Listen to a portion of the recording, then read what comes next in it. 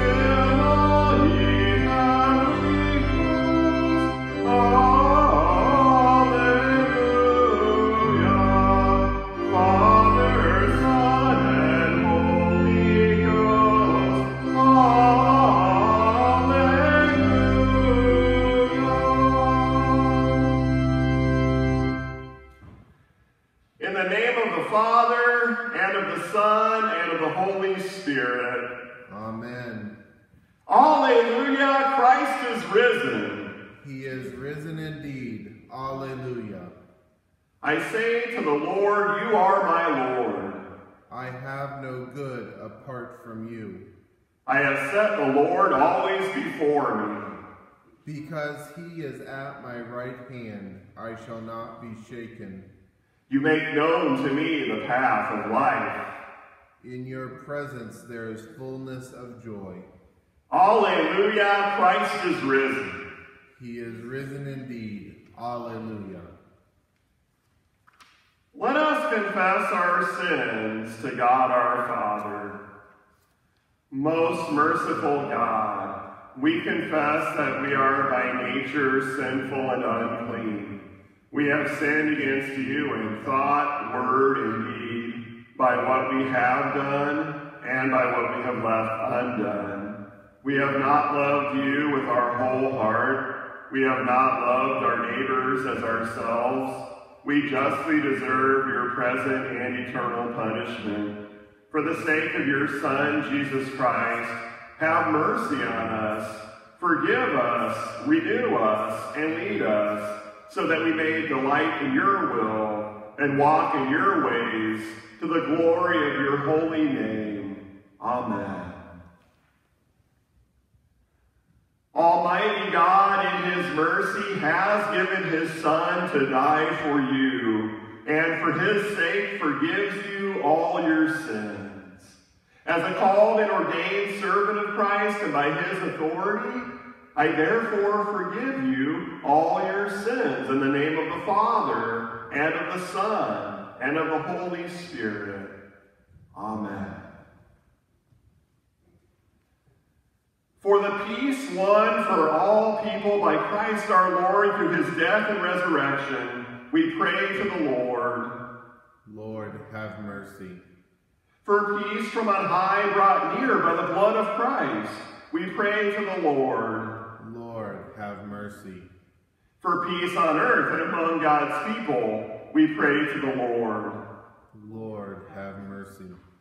For peace in this congregation and in the hearts of all who offer now their worship and praise, we pray to the Lord. Lord, have mercy. Help, save, comfort, and defend us, gracious, risen Lord Jesus. Amen.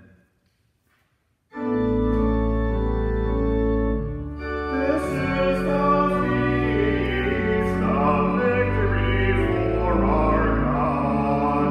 Hallelujah, hallelujah, hallelujah. Worthy is Christ the Lamb who was slain, whose blood set us free to be people of God. This is the feast of victory for our God. Hallelujah, hallelujah, hallelujah. Our riches, wisdom, and strength, and honor, blessing, and glory are his. This is a feast of victory for our God. Hallelujah, hallelujah, hallelujah. Sing with all the people of God, and join in the hymn of all creation. Blessing, honor, glory, and might be to God and the Lamb forever. Amen. This is the feast of victory for our God. Hallelujah, hallelujah, hallelujah. For the Lamb who was slain has begun his reign. Hallelujah.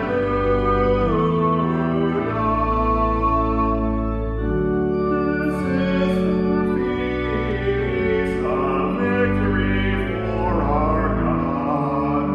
Hallelujah, hallelujah, hallelujah.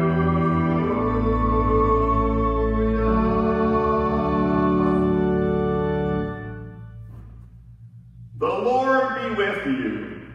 And also with you. Let us pray. O God, for our redemption you gave your only begotten Son to death on the cross, and by his glorious resurrection delivered us from the power of the enemy. Grant that all our sin may be put to death through daily repentance, and that day by day we may arise to live before you in righteousness and purity forever. Through Jesus Christ our Lord, who lives and reigns with you in the Holy Spirit, one God, now and forever. Amen. Please be seated.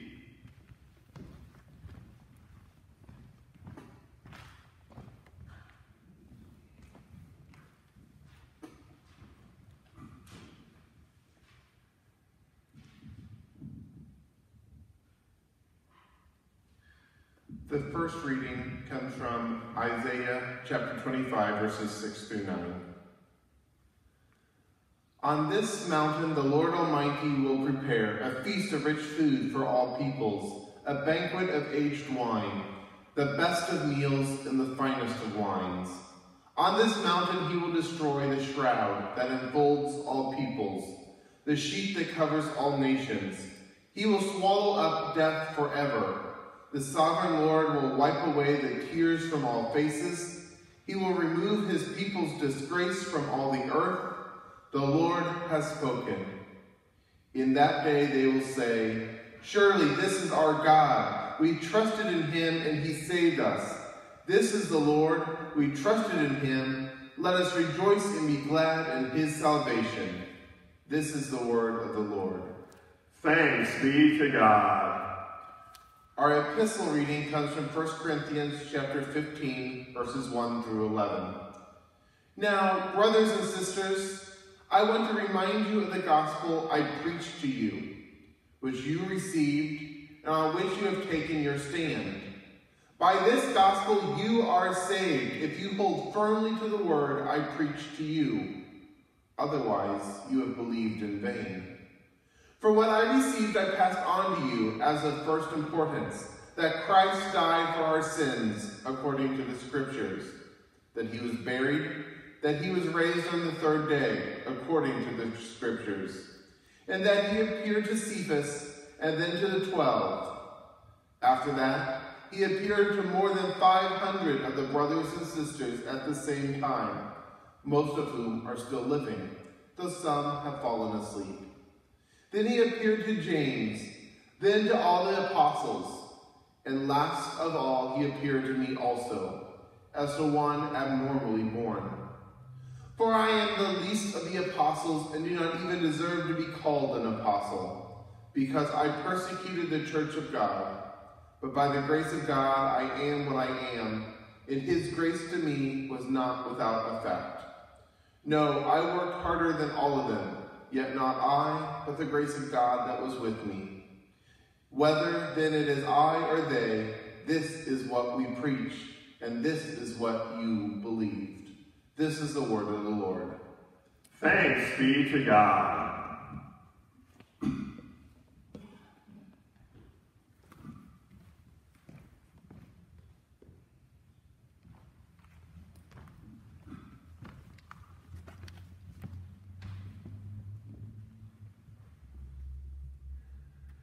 Please rise for our gospel reading.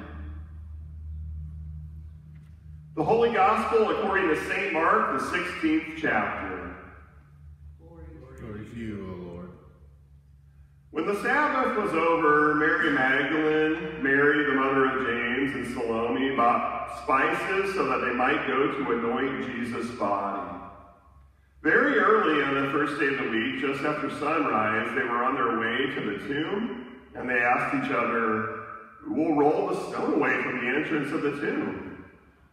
But when they looked up, they saw that the stone, which was very large, had been rolled away. As they entered the tomb, they saw a young man dressed in a white robe sitting on the right side, and they were alarmed.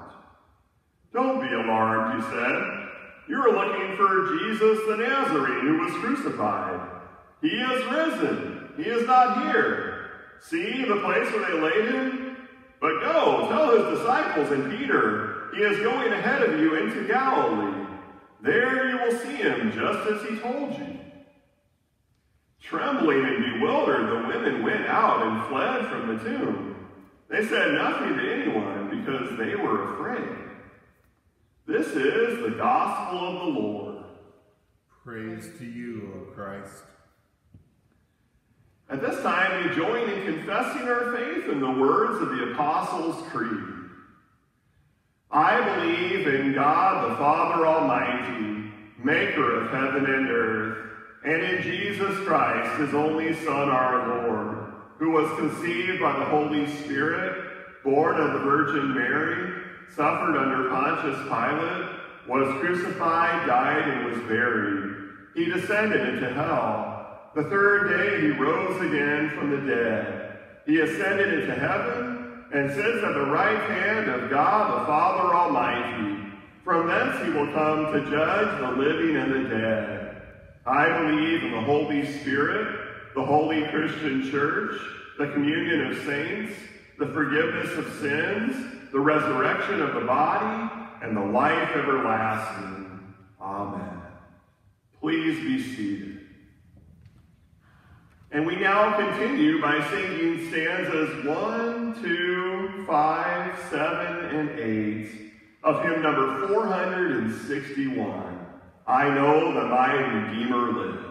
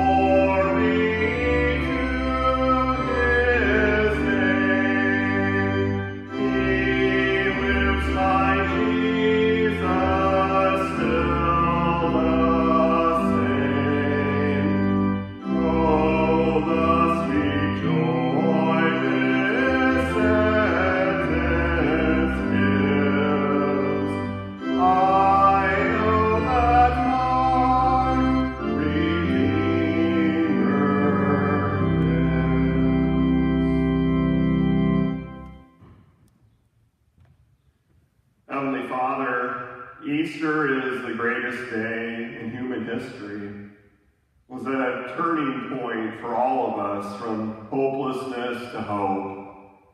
And it all happened to your great glory.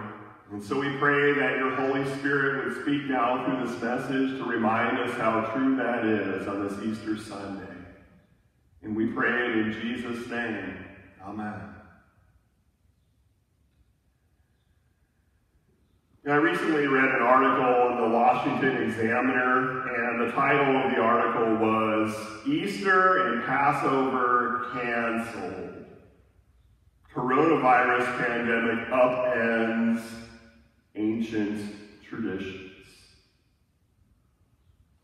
Easter canceled. In the minds of many, that seems to be a popular way of thinking, a popular sentiment these days. Something like, oh man, look at all the churches that won't get to celebrate Easter this year. Or look at all the ways we won't get to celebrate Easter this year. No Easter egg hunts this year, no new Easter clothes, no big family Easter gatherings, no big church Easter gatherings. Coronavirus has ruined everything. It's the Grinch that stole Easter. For the first time in our lifetime, Easter has been canceled. Easter has been canceled. You strip away all the stuff that we're used to celebrating this time of year, and suddenly you're left with nothing. Suddenly you're left with meaninglessness. At least that seems to be a popular sentiment. And to an extent, brothers and sisters, this attitude is just a small snapshot of how many people approach and see life in general. What I mean is, for many people, life is only as meaningful as the stuff that makes life worth living, makes life worth celebrating. We're already seeing it right now, before Easter even rolled around, for example. This kind of thinking that says, oh man, we're all stuck in quarantine now, and for who knows how long. I've lost my ability to socialize with my friends face to face. I've lost my ability to eat out at my favorite restaurants whenever I want to. I've lost my ability to go out to the movies or go on that vacation that we were planning or go out and do anything fun, really. Now my life just feels so meaningless. Nothing seems to bring me satisfaction. Nothing seems to bring me fulfillment anymore. Or it's in people who might think something like, well, my life has felt like such a rut, honestly, long before this quarantine ever even began. My life has felt like every day is just the same old job, the same work, the same chores when I'm at home, the same thankless tasks, the same thankless marriage. Nothing really to look forward to any day before this quarantine ever began. My life just feels so meaningless. Nothing seems to bring me satisfaction. Nothing seems to bring me fulfillment anymore, anyhow. Or switching gears is a kind of mindset that says, I'm getting up there in years, and let me tell you, aging is not for the faint of heart. Back when I was young, life was good. I didn't have all these constant aches and pains to deal with. I didn't have to worry about things like falling. My mobility was good. My sleep quality at night was good. There weren't the constant surgeries and pains and procedures. And now I just wonder, why is God even keeping me here? Now my life feels so meaningless. Nothing seems to bring me satisfaction. Nothing seems to bring me fulfillment anymore.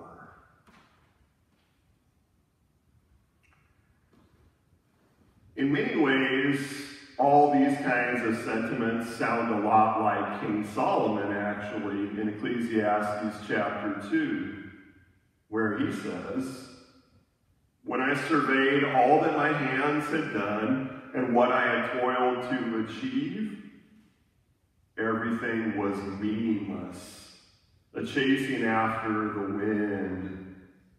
Nothing was gained under the sun. And so I hated life."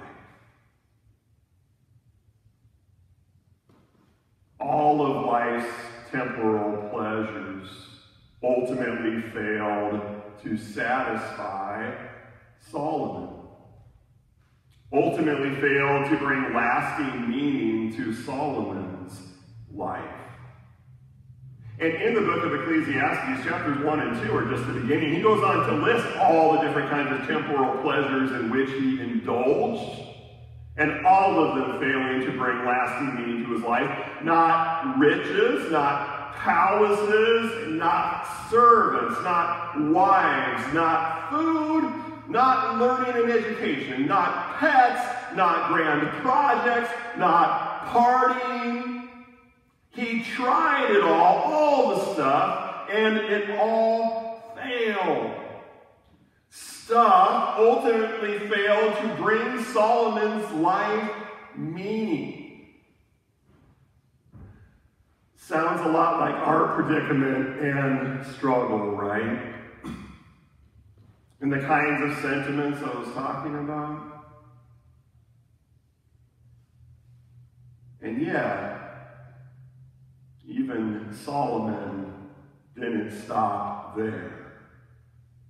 And Ecclesiastes is arguably one of the most depressing books in the entire Bible.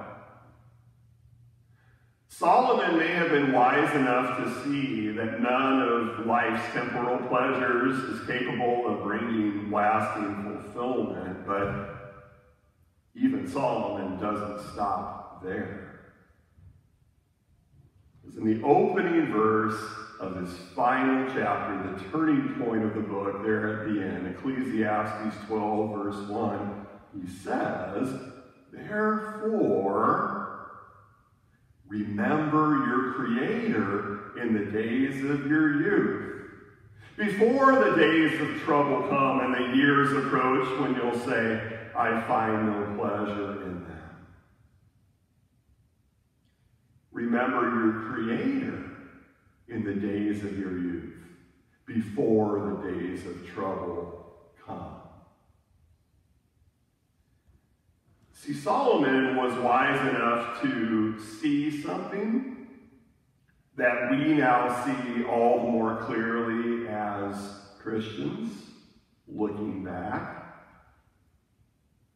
Solomon knew that our Creator is eternal, and thus life with our Creator, it stands to reason, is the only thing that brings lasting meaning, the only thing that lasts eternally. Fulfillment. This can be found in life with our Creator. Meaning, lasting meaning. This can be found in life with our Creator. Solomon, in other words, saw from a distance, dimly, the lasting fulfillment and the lasting meaning that Jesus Christ would fully win for us and for all humanity on that first Easter Sunday. Solomon saw from a distance, dimly, the eternal significance that Easter would bring to all who put their faith in Jesus Christ. If anyone thinks that Easter has been canceled this year, it's not because Easter has actually been canceled, our celebration of it. It's because they never really understood Easter and what it is that we're really celebrating on Easter in the first place. They never really understood Easter in the first place.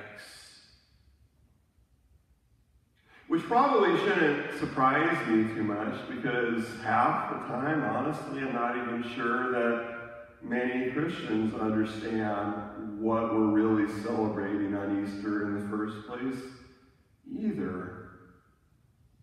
Sometimes we can be just as bad as the world in terms of losing our focus.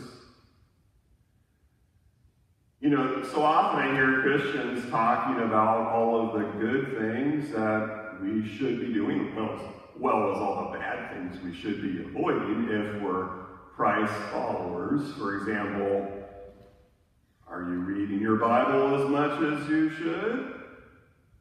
Are you giving to the needy as much as you should? Are you telling others about Jesus as much as you should? Are you sacrificing your comforts for others as much as you should? Are you caring for the lonely and downtrodden as much as you should? And you might be puzzled and might be thinking, well, what's wrong with those things, Pastor? You tell us to do that stuff too, don't you? I mean, and aren't those all ways for us to love God and love our neighbor? Yeah, absolutely. But without the cross of Good Friday, which led to the empty tomb of Easter, none of these righteous deeds, none of these religious works would mean anything. We could do all these works until we were blue in the face, and we would still be just as hellbound as if we hadn't done any of them. We would still just be as lost in sin as if we hadn't done any of them. Only the cross and empty tomb of Christ could rescue us from eternal damnation, sin, and death, and cross us over from death to life.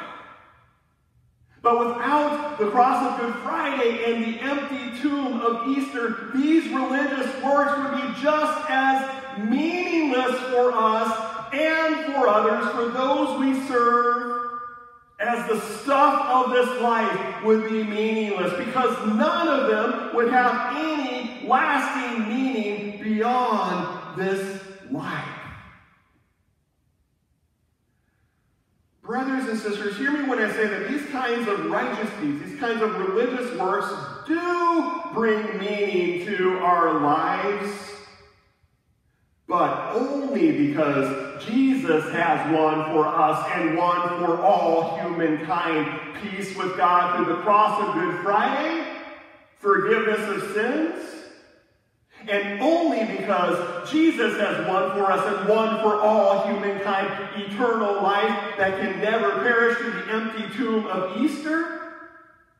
So that these kinds of religious works, these kinds of righteous deeds now do bring meaning to our lives and the lives of others, insofar as they point others to the life that is truly life that Jesus Christ has won for us through Easter.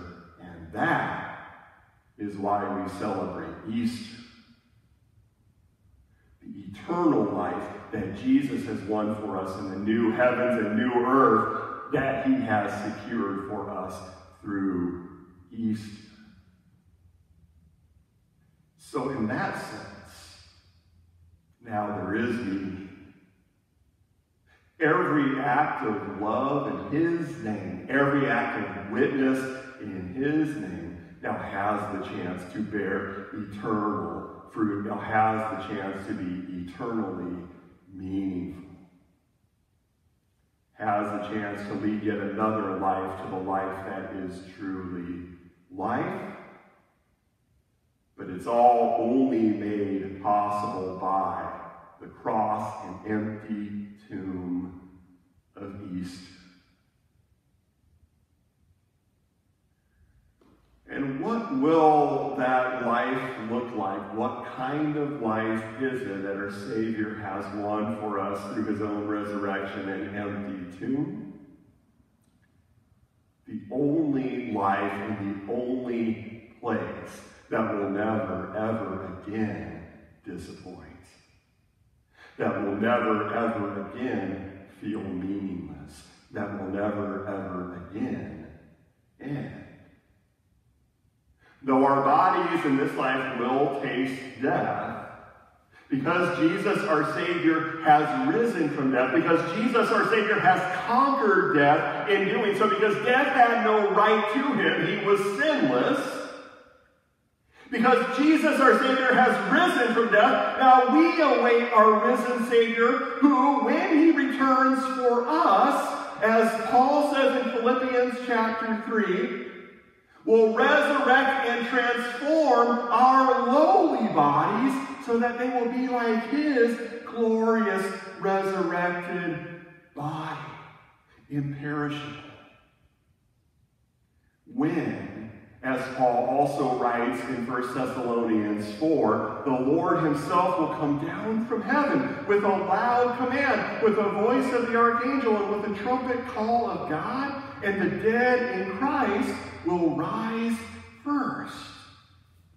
After that, we who are still alive and are left will be caught up together with them in the clouds to meet the Lord in the air, and so we will be with the Lord forever. And not just in the clouds, not just in the air to stay, not just in this veil of tears, this veil of disappointment to stay. But as the Apostle John was allowed to see from a distance dimly in Revelation 21. Then I saw a new heaven and a new earth. For the first heaven and the first earth had passed away. I saw the holy city, the new Jerusalem, coming down out of heaven, and I heard a loud voice from the throne saying, "Now the dwelling place of God is with people, and he will live with them. They will be his people, and God himself will be with them and be their God. He will wipe every tear from their eyes. There will be no more death, or mourning, or crying, or pain. For the old order of things has passed away." He who was seated on the throne said, "Look, I am making everything new."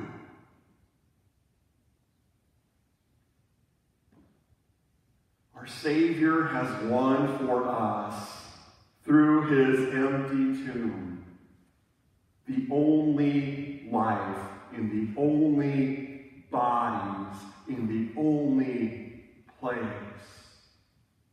that will never, ever again disappoint, that will never, ever again feel meaningless, that will never, ever again end. So Easter has been canceled this year? I think not. And I think not any year until our Savior comes again.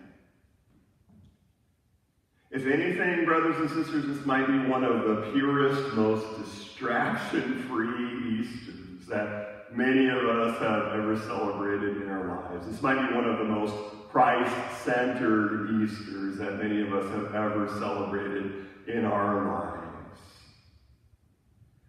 An Easter where our biggest reason to celebrate is and remains with laser-sharp focus. The fact that we will not all sleep in death, but we will all be changed in a flash, in the twinkling of an eye, at the last trumpet. For the trumpet will sound, and the dead will be raised imperishable, and we will be changed. And when the perishable has been clothed with the imperishable, and the mortal with immortality, then the saying that is written will come true. Death has been swallowed up in victory. Where, O death, is your victory? Where, O death, is your sting? The sting of death is sin, and the power of sin is the law. But thanks be to God, he gives us the victory through our Lord Jesus Christ. Because he is risen. He is risen indeed. This Easter and every Easter. Alleluia. Amen. And now we join in singing stanzas 1 through 4 of hymn number 467, Awake My Heart with Gladness.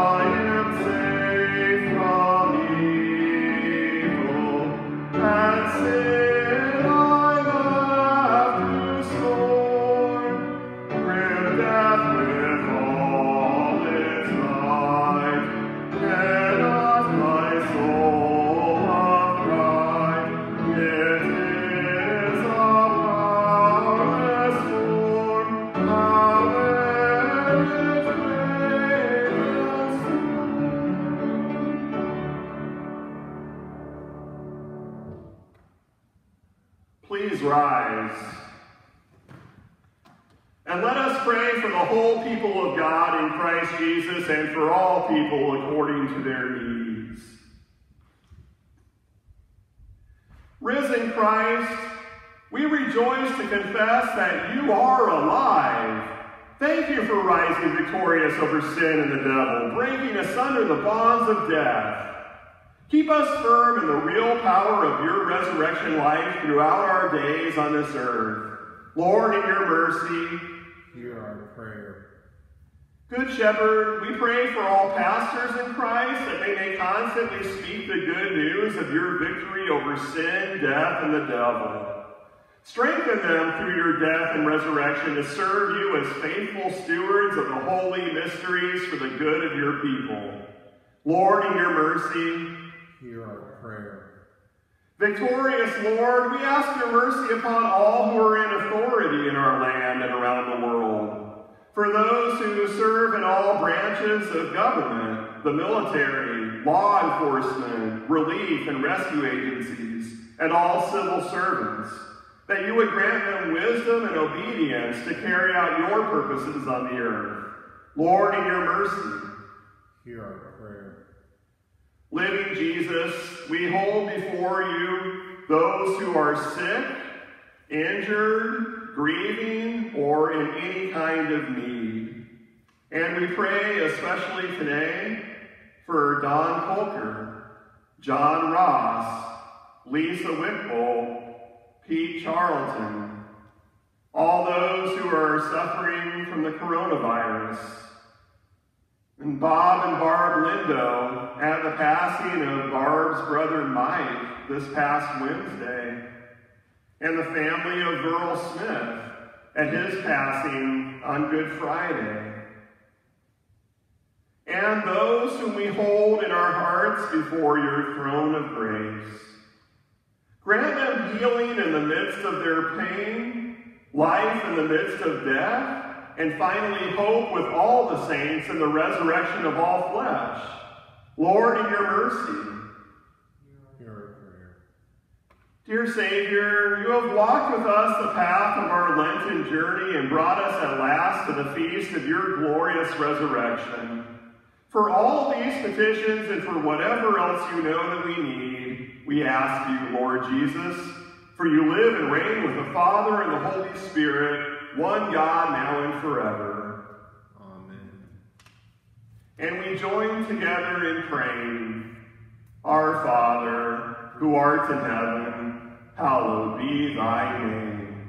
Thy kingdom come, thy will be done, on earth as it is in heaven.